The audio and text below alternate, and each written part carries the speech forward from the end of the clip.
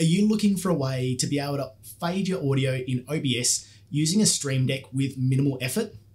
G'day, welcome to the channel and welcome to today's video. My name's Matt, but you will know me as WFX Malice. Today's tutorial was a suggestion put forward by a fellow Aussie streamer by the name of Eerie the Ghoul. Eerie plays a lot of Red Dead Redemption 2 roleplay, and he was looking for a way to be able to fade his game audio and his music, depending on whether he was engaging in roleplay or just riding around the countryside. So in today's video, I'm going to show you a couple of different methods of setting up some faders to be able to fade that sound in OBS, and also ways to be able to automate this so that you can adjust things with a single click of a button, allowing you to focus more on gaming and less on settings. Let's get started. Let's start off with a little bit of housekeeping. Let's create a folder. So we're not going to chew up all that real estate on our Stream Deck. We're going to give it a nice little icon so we can easily identify what it is. Then we're going to open that folder. The first method we're going to do is we're going to be setting faders up so that we're adjusting the volume of what our viewers hear. For this, we need the OBS Studio plugin. I'm pretty sure that's a default thing with Stream Deck. If it's not, click on the application button at the top and go and choose the OBS Studio by Elgato. Make sure that's installed.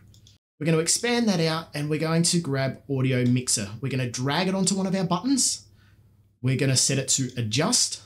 We're going to select our source. Now let's also take a moment to realize how important it is to correctly label all of our sources in OBS. We don't want to just see audio input 1, audio input 2, and so on. To do this, click on the 3 ellipses next to each one of your devices, choose rename, and name them appropriately. We're going to make sure this is set to a positive value, and we're going to select the icon style as fader vertical. Now we're going to go and drag another one to the button directly below it. Set it to adjust once again. We're going to select that same source. We're going to set it to fader vertical and make sure this is set to a negative value.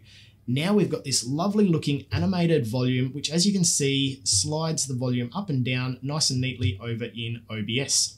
Now we're going to add another one for our game audio. We're going to go and drop that in. We're going to select adjust. We're going to select, for me, that's my desktop audio, fader vertical, positive, and adjust source, desktop audio, fader vertical, and set that to a negative value. Now we can go and adjust our volumes individually. So say if we've got a cool track on that we want to rock out to, we want to turn down our game sound, we want to turn up our audio. Now that requires me pressing and holding buttons, which if I'm in the middle of a game can be a little bit annoying. So let's automate this process. We're going to go up to multi-action. We're going to drag a multi-action button. We're going to call this one game down. We're going to go back to our audio mixer. We're going to drag that in. I'm going to title this as game down.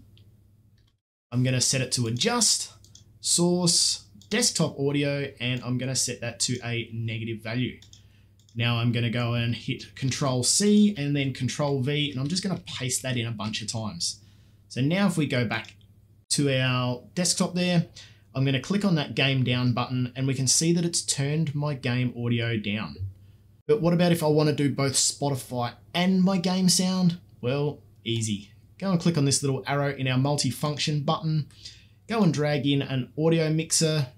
We're going to label this one as Spotify up.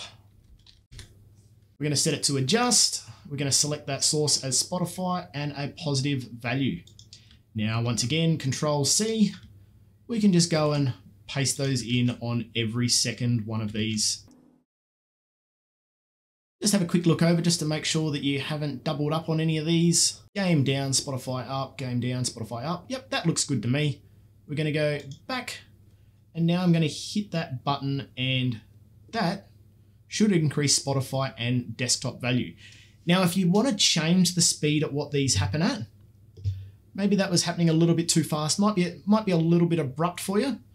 Let's go back into our multi-action button and we can choose delay, and we can go and throw a delay in between each one of these, and we can set that value to anything we want. So we could say 200 millisecond. We can go and throw that in between each one of these. So now we've got things in triples. We can go back to our main screen there, and I'm just going to adjust those so we can see that happen. So pressing the button, nice and slowly fading those two. You can set those values to anything you want. And of course, if you want this to happen in reverse, obviously just go and create yourself another multi-action button and do exactly the same. What about if you want to be able to change the volume globally so that it adjusts the volume for yourself and for your viewers? Now, depending on the application and depending on what sort of audio devices you're using is going to really alter how this works. If you're using something like a Go XLR or a Elgato Wave, you can use their software and integrate that through plugins in here. Now, I don't have either of those devices, so I like to use a plugin called WinTools by Bar Raiders. Go ahead and click on the app button at the top here, type in WinTools and make sure you install this one. Expand it out, and we're going to go down to audio. We're going to go to app volume set. We're going to drag that onto one of our buttons. We're going to scroll down. We're going to choose specific application, and I'm going to choose Chrome for this one. So say I'm playing YouTube music or a YouTube video. We're going to go and click the show volume on key and show app name on key. Now I'm going to scroll down. I'm going to set the volume that I want this to be. So for this one, I want YouTube to be at maximum. I'm going to click on the fade the above volume. I'm going to scroll down just that little bit more, and we're going to go and set the delay at which we want this to happen. So we're going to set that at about 3000 millisecond. We're going to go and copy this, and we're going to go and paste it, and I'm going to set the minimum volume that I want. So let's say 33%. We've already got our fade settings already in there because we copy and pasted. Now, if I go and click on that button, we can see that Chrome is going to adjust up to 100% in our sound mixer, and we saw that volume go on to the button here. Now I'm going to click the lower button, and we can see it's going to slowly fade down to 30%. Now, out of good housekeeping, let's go and hit a volume plus and a volume minus button on those so we can see which one's doing what. Now, for applications like Spotify, this gets a little more tricky. I would have thought initially if we go into the system function and add a hotkey, looking over at Spotify, there is default hotkeys, control up and control down to adjust our volumes. However, as we can see here, this only works while we've got Spotify selected. As soon as we minimize Spotify, or if we click off of Spotify, that hotkey doesn't function. So Elgato need to be able to update this so that you can select which application you want to target that hotkey at. But don't worry, Bar Raiders have come to the party with this one with a nice little plugin. Go to your applications button, search up Spotify, and make sure you go and install the Spotify by Bar Raiders application. If we go and expand that out, this does unfortunately take a little bit to set up. There's a little bit of syncing. I'll do another video on how to do that properly because it is a little bit of a process, but that's content for another video. We can go and use the volume up and volume down keys, and there's options there to display the volume on the key. So by going and pressing those, you need to have music playing for this to function. We can see that volume going up and down over here.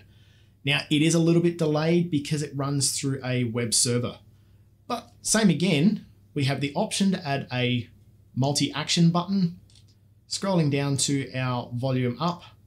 For this one, we do need to add delay. As I said, it is a little bit janky because it runs through a web server. But we can go and Control C, Control V to go and add multiples of. And if we minimize that, clicking the button, we should see our volume going up incrementally as a bit of a fade. So obviously setting those values within the multi-action button to a lower volume will make things a little bit smoother so it's not jumping up by tens. Well, I hope this has given you guys some insight, and I hope it's given you some food for thought as to how you can automate a lot of this sort of stuff to be able to make your stream that little bit more aesthetically pleasing when you're listening to your music. If you found this helpful, give it a thumbs up. If you're new to the channel, don't forget to hit that subscribe button. Thanks for watching, and stay tuned to the channel for more tutorials on this topic.